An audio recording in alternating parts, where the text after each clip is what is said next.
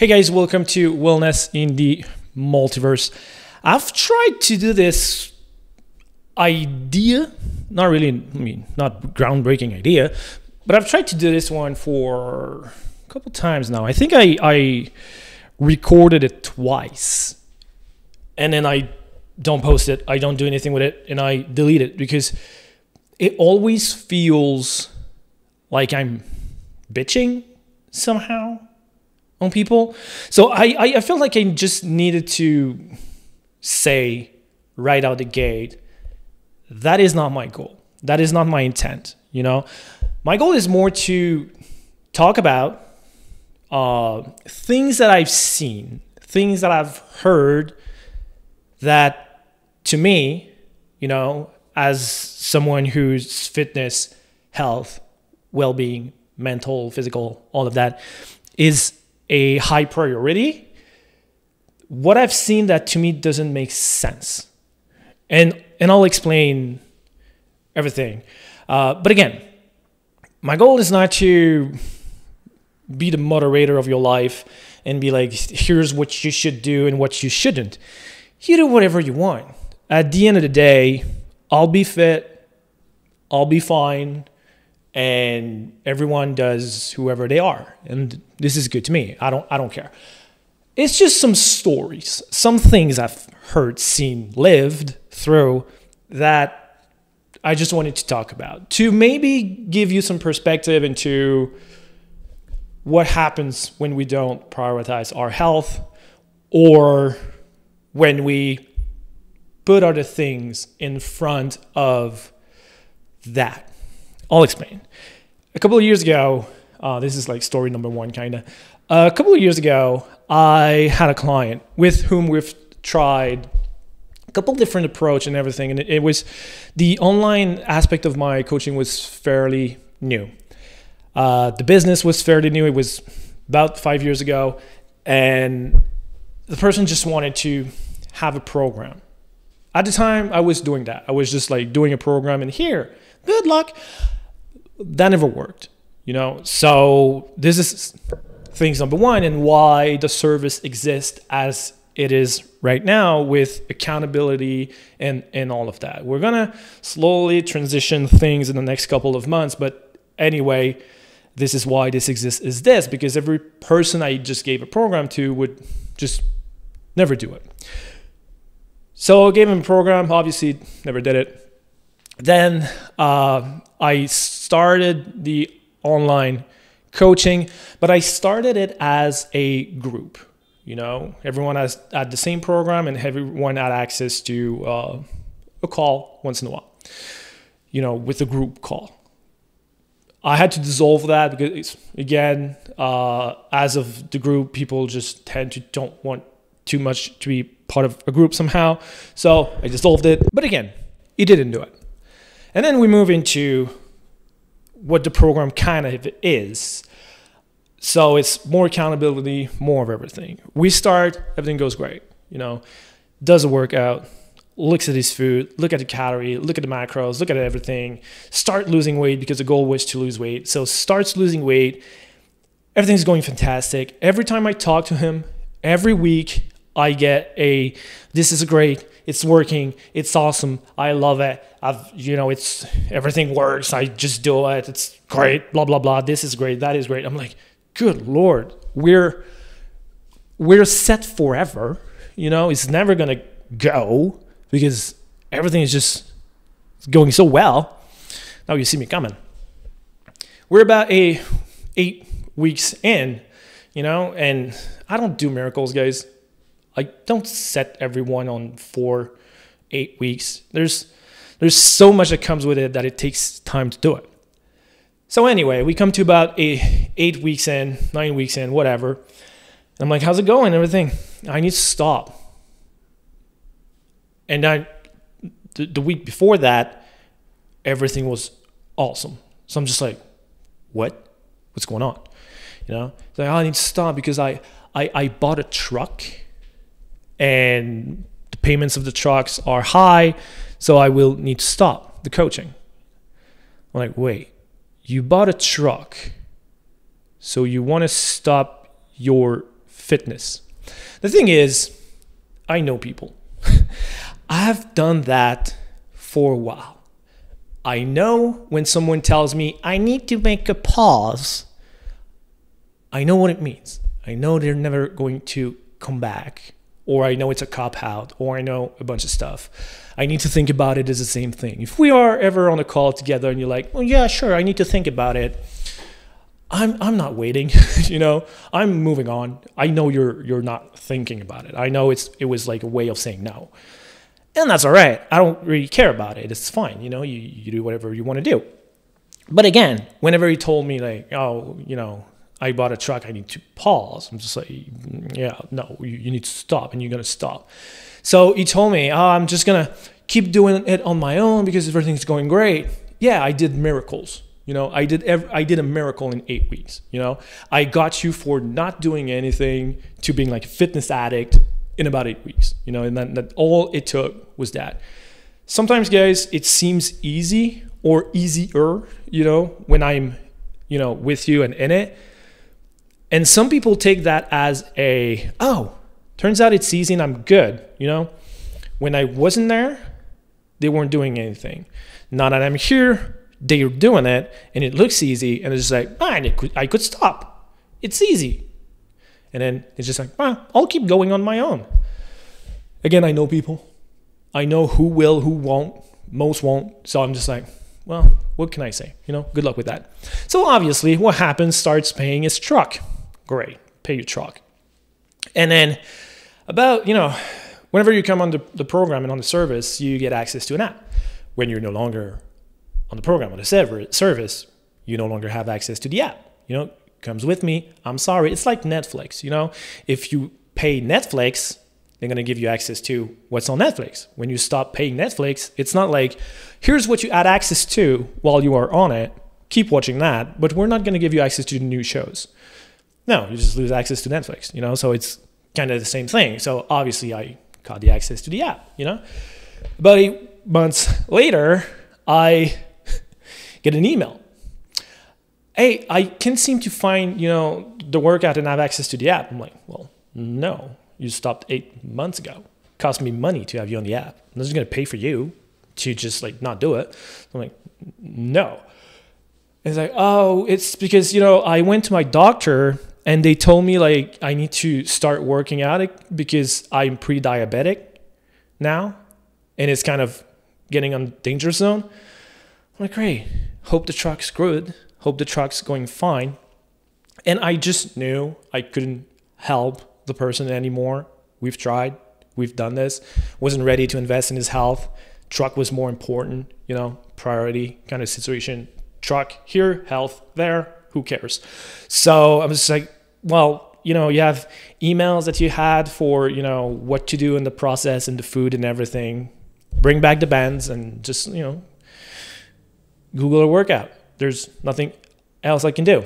So obviously that sucks because I can't save the world. So this is one thing I figured out over time.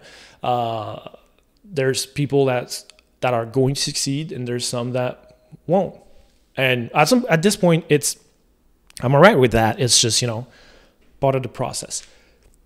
Then, that's situation number one.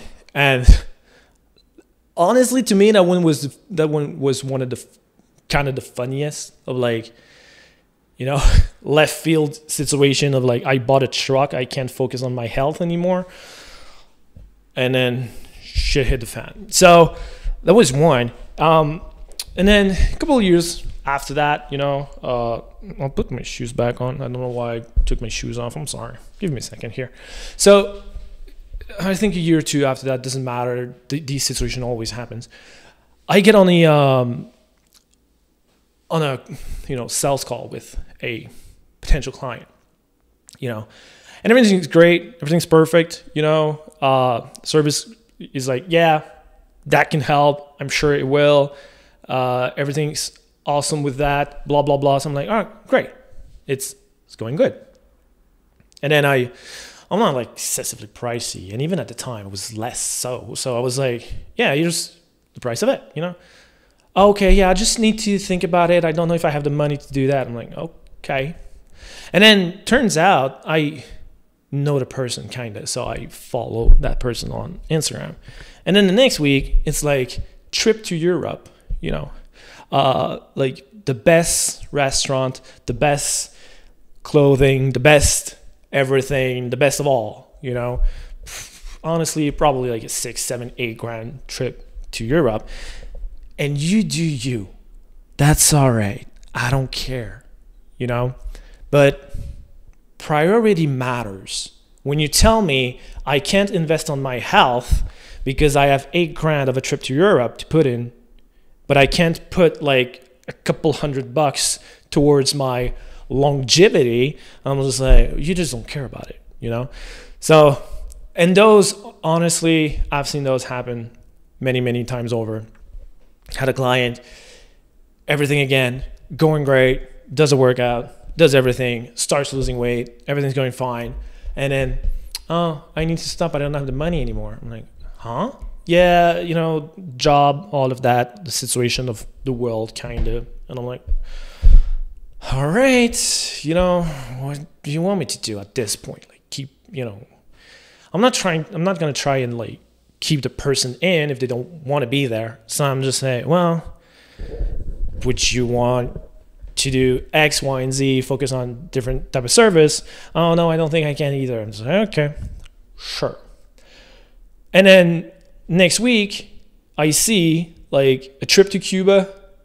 Week after that, like, I've got the new iPhone. And a week after that, it's like, oh shit, I got in like big festivals here in Montreal. And I'm just like, you didn't have a couple $100 for your health, but 2 grand for a new phone. That's awesome. 3,000 to 5,000 most likely to a trip. That's awesome. And a couple thousand, sorry, there's a fly in here, and a couple $1,000 for, festival. That's awesome. So priority, guys, please, I'm not saying you need me as a coach. I'm still saying, I might be one of your cheapest option, one of the best and cheapest option you can have, because, first, I know what I'm doing. And second, if you have looked at the service that exists in the world, you'll see that I'm a very cheap option. Not that I'm less good. It's just that right now, it's a place where I'm comfortable selling the service to right now. I have clients that tried to come back like years later, and they were like, oh, you were doing it at that price at the time. I'm like, yeah, like 3 years ago. Now it's this price, and you won't see me as often, Oh, but can't you do it at the price that we had? No. If you were still on, you would still have that, because everyone who starts kind of is grandfathered into the price that they start with. But other than that, if you just come back months and years later, I'm sorry, I'm adjusting the price, So this is how it is. This is just like, I'm sorry, it's kind of business. This is how I afford my life, guys. So yeah, so it's those are just like three quick examples of, I have many sales calls, and in these type of period, like July to September, it's more so where I get calls with potential clients that tell me that either they don't trust me, and that's fine. If you don't trust me, it's all right. You don't have to. There's many of me online. Find one that you trust. But they're just, oh, yeah, it's a bit, I don't know, it's a bit pricey, whatever. I guarantee you, if you shop online, it's not. But they're like, yeah, it's a bit pricey, whatever. And I have vacations for the next 3 weeks. I'm going away there, I'm going away there, I'm going away there. But, again, health, who cares, So they never start, they never do it, or maybe they do, but if they do and they don't do it with me, that's fine, as long as they do it. But I bet that they just don't, because now, priority, oh, I don't have money anymore. Of course, you put $8 grand towards like a travel. I'm not saying not to travel and not to live your life. And again, you do you at the end of the day. This is just to put things in perspective. Out of a year, type of situation. Where do you put your money towards, you know? Because I've heard that, like, oh my God, like healthy food is so pricey. Like, well, not really, you know, but healthy food is so pricey. And then like, all right, what do you do on a, you know, weekly basis? Well, morning I do this. Usually lunch I go out with coworkers, like every lunch, yeah, kinda. And then, you know, on the weekends I do that, but I have a brunch, and then I have this, and then I have that. I'm like, good Lord, and you tell me like healthy food is pricey when you're out on restaurants like 7 times a week? I eat a whole week probably on 2 of your restaurants. So I'm like, what the hell's going on? So again, food, all of that, choice is priority. It's a quick one because I have a client coming. I hope it kind of helps. It's not to be like shitty about any situation. You know, every situation is different. It's just to make sure that you guys understand where your priorities should be. And your health should be one. Please. Because later on, when you're 60, 70, and your health is to shit, but you still have like vacation money, you won't care. You won't care for it. You'll just be like, oh, I should have done it 35 years ago. Yeah, absolutely. So have a good day, guys. I hope it kind of helps. I'll post this one, even though it feels wrong again, but it doesn't matter. Hopefully I shaped, you know, 1 or 2 of you to kind of go onto your health journey and not, you know, a $10,000 trip. Or do both. If you have the money to put $8,000 to a trip, you have the money to go to a gym. I guarantee you that. All right. Have a good day, guys, and I'll see you soon. Thank you so much for listening. If you want to know more about how I can help you make fitness a sustainable lifestyle, you can reach out to me on any social media platform at Joe Gagné Trainer. Thanks again. Till next time.